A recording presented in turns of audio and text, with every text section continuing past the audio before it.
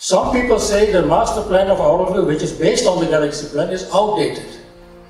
In a recent communication with some friends, I say it was post-dated, like a post-dated check.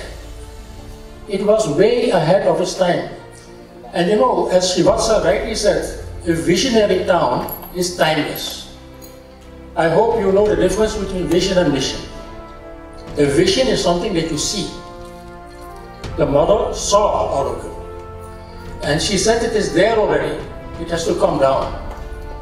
A mission is something you have to do in order to implement the vision. You never hear people say vision accomplished. People will say mission accomplished. So therefore, you can never say that the galaxy plan which the mother had seen, or the vision that she had seen, is outdated or even post-dated. It is undated. It is for all times to come. What will change over a period of time is the manner, the building materials that you use. Today we have much more opportunity to do solar energy. We have more choice in e-mobility. That will change, technology. But the vision is indeed timeless. And it is a town which is supposed to have a life in it, a society, to manifest Sri Aurobindo's vision. It is a town with a vision. It is not a town for us. Another very big misunderstanding that I sometimes notice amongst ourselves is that we see ourselves as beneficiaries or stakeholders. We are not beneficiaries or stakeholders. If at all there is a stakeholder, there is only one, the divine.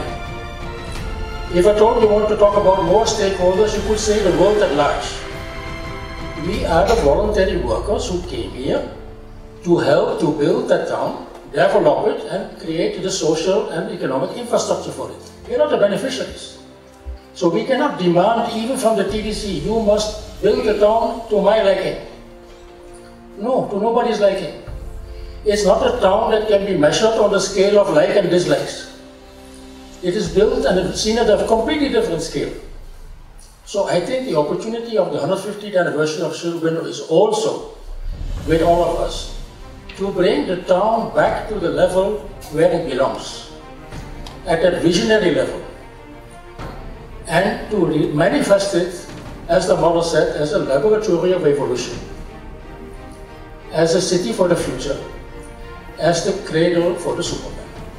At that level, we have to build and manifest the township.